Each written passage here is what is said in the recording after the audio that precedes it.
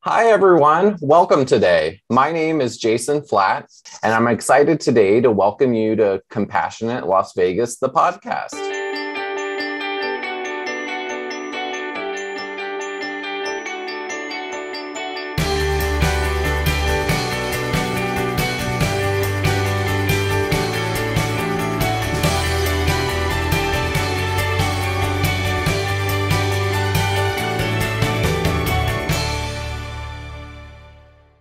Welcome to Compassionate Las Vegas.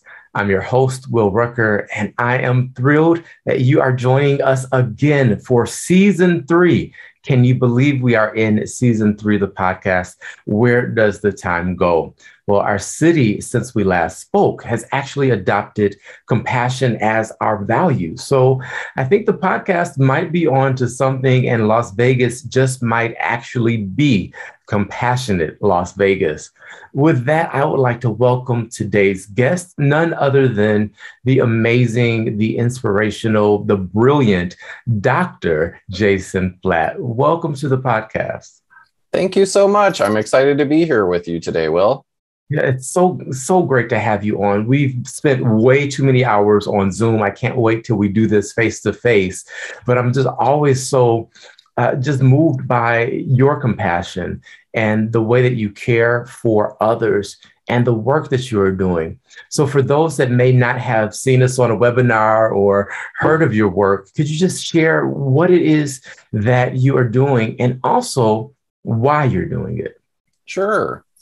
So I do research with the community, and I've really adopted an approach using some educational language. We call it community-based participatory research. And so what that really means is that the community is at the center of the work that we're doing. It's not that they're a second thought, right? It's not that we just come in, we get the information we need, and we leave. It's about answering meaningful questions that the community wants to know about. So that's at the core of the research that I do. And then I'm focused specifically on LGBTQIA+. So that's lesbian, gay, bisexual, trans, queer, intersex, as well as people that may identify as asexual or additional identities. And so I'm really concerned about aging and also people having the necessities that they need so that they can stay in our community, age in the way that they want, but also live a meaningful and purposeful life. So my work has been focused specifically on looking at concerns around dementia. It's a major concern for people as they get older, and something really unique for our community because many do not have some of the care support that they need. And they also don't have resources that have been developed that are as welcoming for our community. So that's a big piece. And then the other part that I'm focused on is affordable and welcoming housing. So I'm really interested in ways that here in Las Vegas, we can create affordable housing that welcomes our LGBTQIA+ advocates, our trailblazers that have made so much progress in the rights that we get to enjoy today. And we need to be honoring them and ensuring that they're safe and they're welcomed, and that they can call Las Vegas home for as long as they want. And so that's really the goal of the research that we're doing. Just applause to all of that. I mean, wow. CBP, our community-based participatory research, is totally one of my favorite things.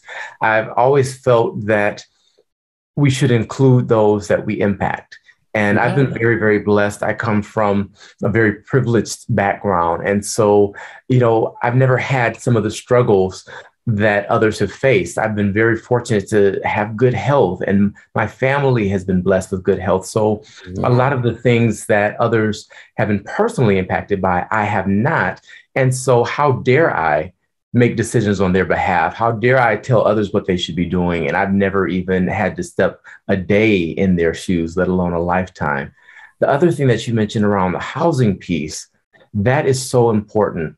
I was, again, privileged to know my great-grandmother. She practically raised me both of my parents worked. And so she would come over to the house and babysit. I would spend time with her at her apartment in the summer. So really close relationship, like a 6-year-old and a 6-year-old together is really like to see.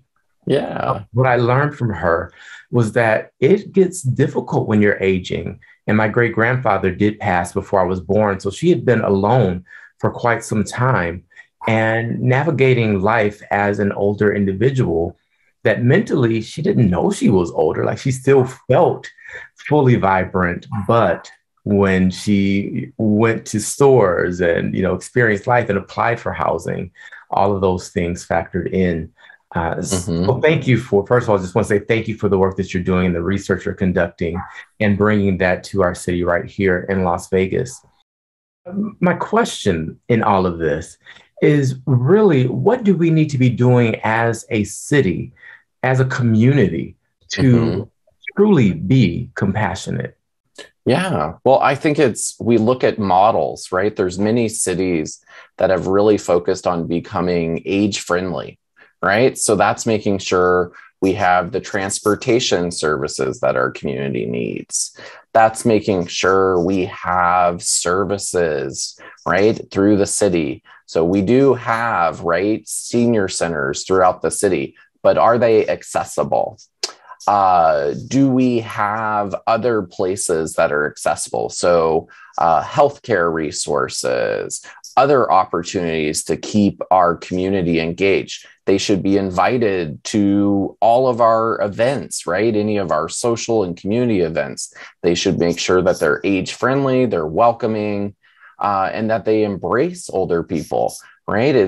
They've had such a role in defining our city, contributing to its history, to its progress, and where we're at today. And so we need to make sure that they are embraced and know that they're a huge part of why we're here today, why we're doing the work that we're doing, and we need to honor them. And I think that's a big piece that Vegas can do for our older generation.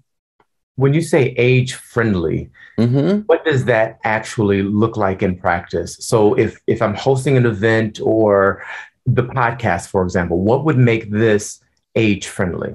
Yeah. So, I mean, for this piece, it might be adding, right, different forms of audio or subtitles, right, for people that may have hearing impairment or vision impairment, making sure there's different ways they connect with the tools.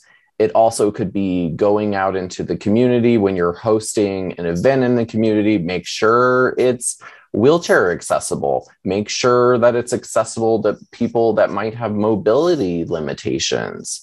Think about transportation, right? If people are going to access public transportation or even some of the regional transport aspects to help people get around, make sure that it's accessible.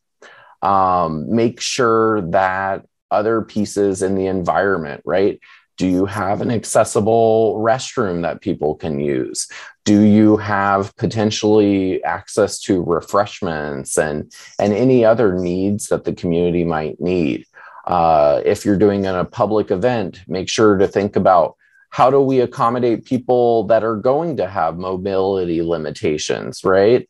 Think about the seating, think about the space between the walkways and paths. Think about that. Maybe you need to hire someone that is, does sign language so that people that are hearing impaired can still participate and be a part of it. I think it's small steps that we can take that can accommodate people and just make sure that they feel welcomed and know that we're thinking of them and we want them to be there. Yeah, I'm going to take that and make it a checklist because so many great ideas. And what I heard you say is really just be considerate, be aware that others may not have the same ability that you have, and they may need different accommodation. That really be compassionate. Right? Be compassionate. Yeah. That's the spirit of inclusion. That's the spirit when we're talking about diversity and equity and inclusion. That's really the spirit, is getting outside of our own headspace and being aware of others. Now, I think that there are some steps we have to take in order to accommodate even that step forward. I look at Maslow's hierarchy, right? You've got the basic physiological needs as the foundation. In our community, we have far too many individuals who are unhoused. We have far too many individuals who are hungry. We have far too many individuals who are struggling to get a quality education. The list goes on. What can we do to ensure that these issues are being addressed in a way that is inclusive of our greater community? I think one of the strategies could be bringing different groups together. Something that I've noticed just in my short time in Las Vegas, I've been here a little over 2 years. And something that I've noticed is that organizations aren't talking to one another. A lot of groups aren't working together. And I think one of the roles that we can do is to bring different groups together. Let's bring the LGBT Center to the table. Let's bring Nevada Aging Services to the table. Let's bring city members to the table, any of the service groups. Let's bring leaders from casinos or groups that lead our parks or our public transportation. Let's bring all of them to the table and have them talk about ways that they're meeting the needs of our community, but also present some of the gaps. And I've seen an amazing model here. It could be as easy as just hosting a dinner that brings people together, right? Just gets them talking, gets them knowing each other, because that's where we start building this collaboration and we can make change in the city that will meet the needs of everybody. And I think that that's a huge piece that we could focus on. Jason, I am such a fan. Everything you just said, I'm like, yes, yes, yes. Bringing people together is my heart. That's the thing that I've worked towards literally my entire life.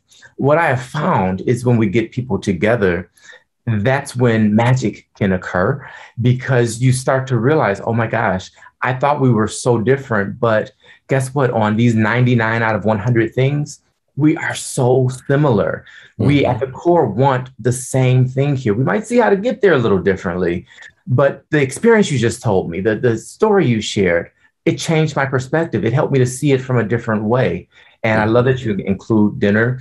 Food is kind of one of my favorite things. So, you know, what's better than having conversation over dinner? Well, and it brings people together. That's the common, right? We need something to kind of have we call it like breaking bread, right? Or something that like brings us together, that kind of creates community, and we can have a common language and a common like experience, right? Shared experiences together. And I think that is something that's missing right now, especially with what's happened with the pandemic, right? We're talking today virtually, but we need to get people in the same room safely, but in a way that can generate ideas, and we can kind of, I think of it as like cross-pollinating, right? Sharing like what works for you, what's working for you, what isn't, how can I help? How can we leverage each other's resources? How can we share, right? I have this connection with this organization. They could help you address this issue for the community. And then the next group can share, yeah, I have this, or I even recently got a new program up and running. I learned this past week, for instance, that the center is now going to be partnering with 3 Square, our local food bank. And on Wednesdays, they're actually going to have 3 Square there, and they're going to be able to connect people to services. They have transportation vouchers. They have resources if you are experiencing food insecurity. How can we make sure you can get meals? How can we make sure you have access to transportation? Maybe you're eligible for subsidized healthcare. How can we sign you up? Maybe you need subsidies for your housing. How can we make sure, you know, if you're eligible, how can we get you the help that you need? And so it's bringing groups together, literally hosting another organization at your physical space to meet with your participants, your clients, and just imagine the reach and the partnership that can come from that. Yeah, that's again, incredible. And I like the approach, because in my experience, if you bring people together for a policy conversation. They kind of show up with their policy in mind, and now they have to advocate for their position. They have to prove their way is the right way. Whereas if it's more of a community setting where it really is about collaboration, about having a conversation, about saying, hey, we've got these 6 issues going on, any ideas, versus come with your idea. Then you can just have a more authentic conversation, and that ego kind of gets displaced a bit. And when I say ego, I mean kind of some of that pridefulness, that public facing persona, you know, how that can be.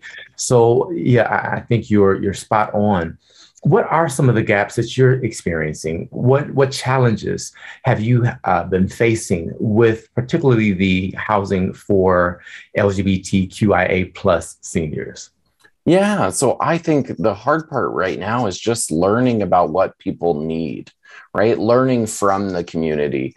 We're hearing a lot of viewpoints from service providers, organizations that are meeting the needs of some of our community members, but I don't think we have a clear understanding of today. What are the current challenges? What's happening with the pandemic, right? What's happening with, we're seeing across the city a major increase in people's rents, right? We've seen the expiration of the eviction moratorium. So there's a potential that people are at risk of losing housing if they're behind on their payments. So we don't know enough.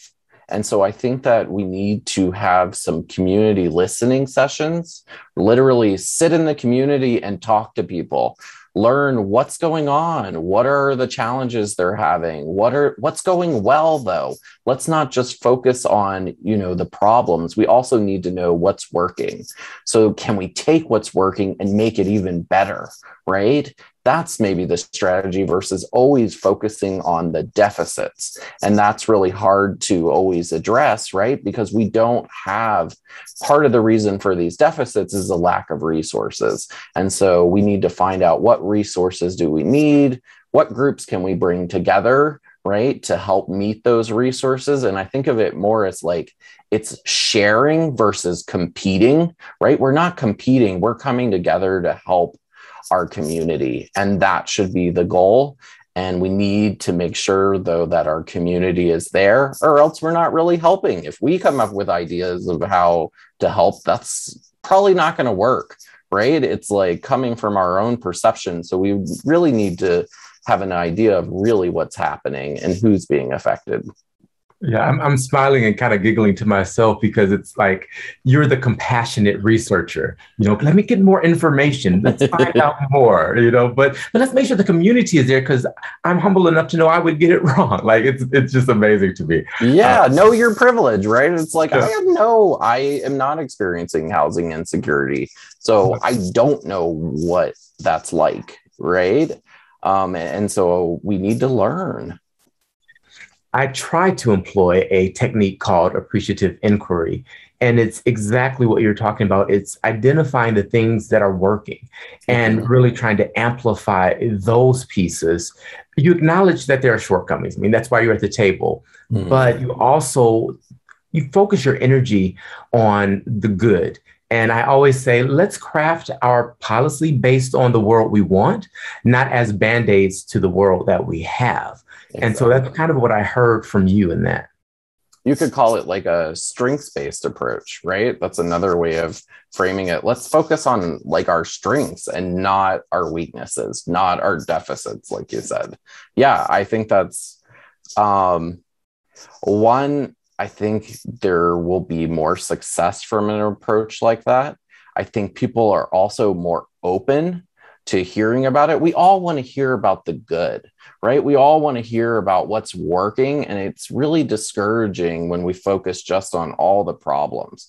It feels like you're almost digging a hole that you could never get out of. So I think if you focus on the strengths, if you're able to kind of highlight your successes, but also what is working well for the community and leverage those and kind of learn from it, then you might be able to actually make a sustainable change that really makes an impact on people's lives. Now, let me ask you this, because Mhm. I want to challenge you just a little bit about Yeah. people wanting to hear the good. And here's Hmm. why. Whenever I post, here's a wonderful thing that happened this week, it's like 3 or 4 clicks, and maybe one comment. But if I'm like, oh my gosh, my tire blew out, the dog kicked me, and the tornado came through, and we don't even have tornadoes. It's like 100 shares and 10,000 people comment. It seems that people are drawn to the negativity. Why does it appear that way? Huh. I think, well, we're talking today about compassion, right? And what you're hearing is people have compassion. We don't want others to suffer, right? And we really care about other people. That's why I've got who to, we I've got are to as a interject. society. Oh my gosh, that was such an aha for me, because I've looked at it, and you're proving the strengths-based appreciative inquiry approach is like the thing, because I've looked at it as people like to see what's wrong and what's happening. But really, if you dig a little deeper, if you go beyond the surface, what's really happening is we all have a innate disposition to be compassionate. We all have this desire to help and to alleviate suffering of others, which is kind of how I define compassion. Mhm. So that's brilliant. Yeah. How would you describe compassion? Well, how would you define that? I think of it, I mean, when I think of the word compassion, I'm like, pull from the first letter with like a C. It's like care, like caring. Um, it's trust, it's openness, it's listening, um, letting the other person, or others have their experience. Um, Compassion, I think, is more than just jumping in and trying to solve the issue.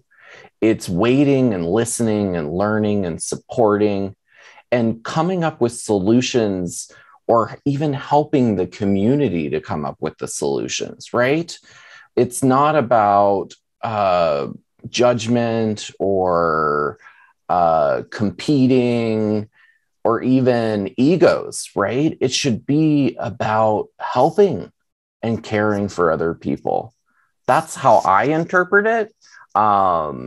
There's kindness in there as well. And I think that just us as beings, it's a part of who we are. We are formed in social groups, right? We've heard about things like emotional intelligence and all of these different pieces that come in line. And I think we all innately have that in us. And it's just tapping into it and listening and giving back. And yeah, those are. Yeah, and you have this what I call a systems lens around that, because a lot of times, particularly with the issue of unhoused humans, Mm, people want to do something, and so maybe it's giving them food. So I'll start cooking every day and feed 50 people, which I admire. I think that that's such a great idea. mm-hmm. And then you also fill the emergency rooms because the food wasn't cooked right, or it was out too long. And where do they, Or it's store not trash? healthy, right? It's Not like healthy. Yeah. someone has diabetes maybe, and so you're not giving them, right? We're thinking about meals, and a lot of the food that we serve is processed. So it's like, or it's focused on calories but not on the quality of the calories, right? And Yeah. so yeah, I agree. It's like, yes, we got to fill people's tummies, but we also got to fill their hearts, their minds, their spirit, right? They're a whole person. And so it's important that we think about some of these other aspects when we're meeting their needs. Yeah. I also kind of giggle to myself a little bit when I go to a public health meeting and look at the snack table, because I'm like, wait a minute. So, because it's just not healthy. It's the exact wrong thing. Unfortunately, public health is not a very lucrative field, so those processed foods are pretty cheap, right? A lot of those like sweets and things are usually cheap, and we know that usually people won't take that apple, but we can keep trying. Yeah. And again, that's a systems thing. When you look at the very structure of our society, it's so affordable to eat processed foods, things are not healthy, which then reinforces that cycle of people that are impoverished having poor health outcomes. And it just keeps going and keeps going. How would you look at kind of untangling this web? So people that, in a sense, are complicit in upholding the existing structures that, I mean, candidly, we do benefit from. How do we kind of unwind and untie ourselves from that to enact true systemic change? Yeah. Well, I mean, the piece really to make a change is, in my mind, is to advocate for policy change. To get a role in, right, making a larger change that could be sustained and impact more people, right? And so that's a big piece. When we're competing against the current structures, and we might as well just say it, it's like it's all based on money, and basically people trying to hold on to that money or hold on to power that they won't relinquish. And I try to not, like, I don't think that we can compete against that necessarily. I think that we bring people to the table that are committed, have compassion, do not want the same structures in place as they are currently today. And then we go and talk to our lawmakers. We call them, we visit them, we bring people together. We keep advocating, we keep educating, and we keep supporting those groups that are working towards dismantling the way that it currently is. We have to change the way that society is structured, the way that current systems work, or else we're not going to continue to, continue to grow, but also be impactful and welcoming to our entire community that lives here. And I think that that really is the way to do it. And I think that the reminder, I always take it, I love Michelle Obama. So when they go low, we go high. And I mean, but that means, like, beyond, it's like practicing what you preach. It's not participating or supporting systems, right, that continue to perpetuate discrimination, perpetuate poverty, and take away from the community. Those are the ways that I think we can do it. But I don't have all the solutions for sure. And I think that there's a lot of people that have great ideas, and it's just bringing them together and trying to make change and not giving up. Yeah.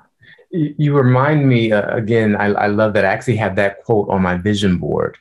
And I hear a lot of people in the political space saying, oh, you just didn't like whatever individual because they had mean tweets. And it's like, no, that's not really the issue. It's the fact that in that role of influence, when you have mean tweets, what you are unleashing is a culture of anti-kindness, not just being unkind, but like anti-kindness. I also see, well, let me back up just a hair. When I moved to Nevada 7 years ago, I was amazed at how accessible politicians were here. State senators and assembly persons and county commissioners, the list goes on.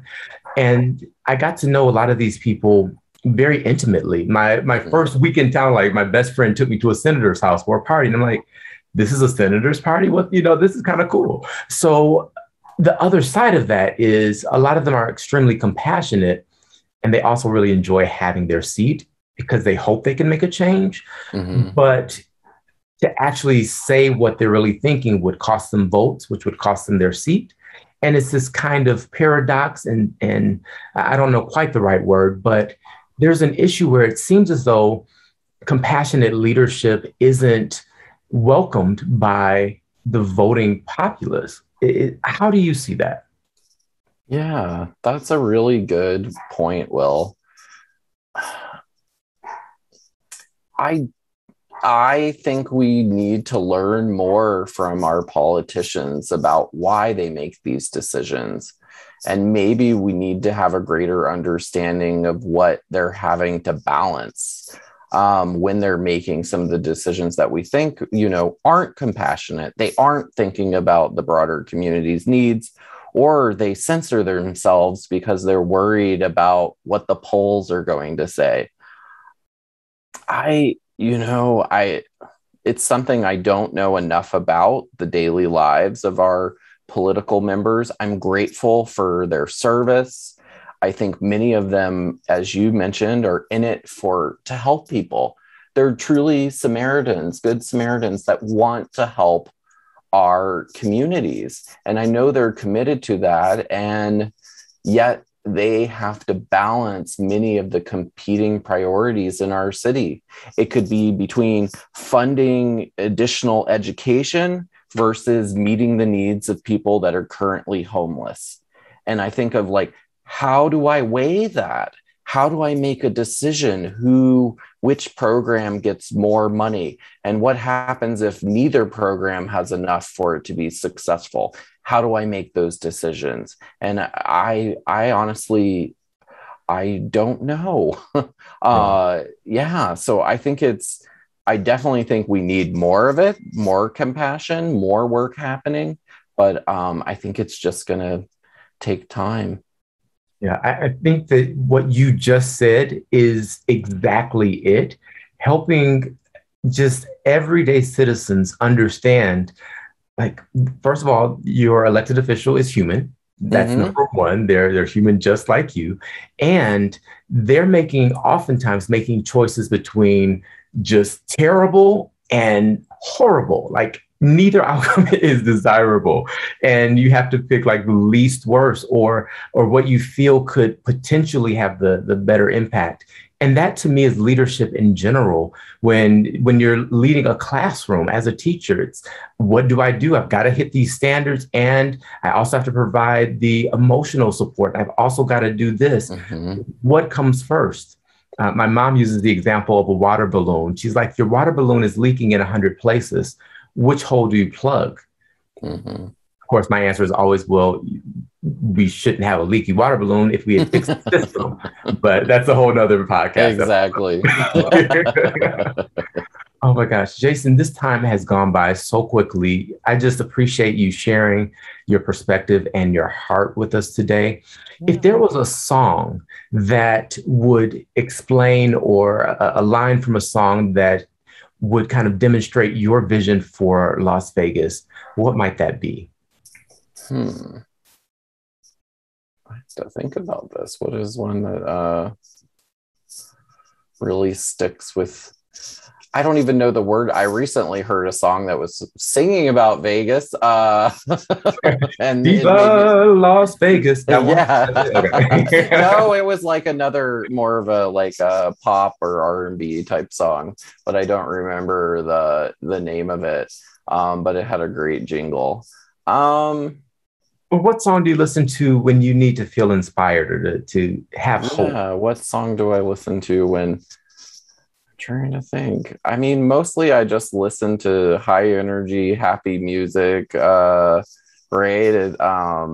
something that brings me joy and happiness. And I listen to a lot of pop. Today, what was I was on a journal club today, and we were listening to I'm Coming Out by Diana Ross. That's I really love that one. So we had a group, and I had some music in the background while people were waiting to join.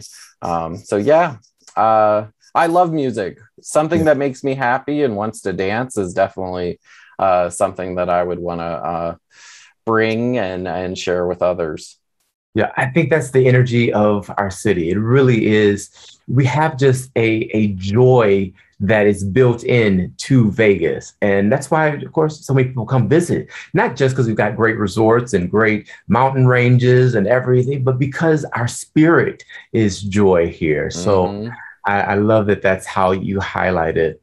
My last question is really very simple. And it is, if you could wave a magic wand and change anything in our city, what would that be and why?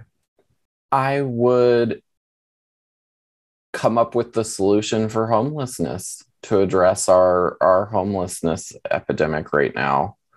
I don't actually know what that solution is, but if I've got the wand, hopefully it would come up with the right one.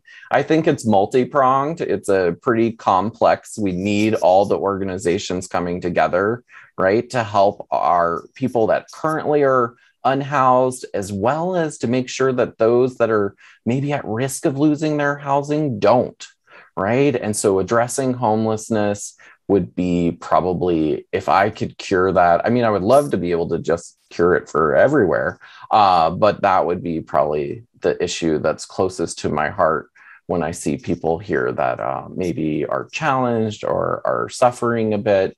It always makes me want to do something to make it easier for them and better.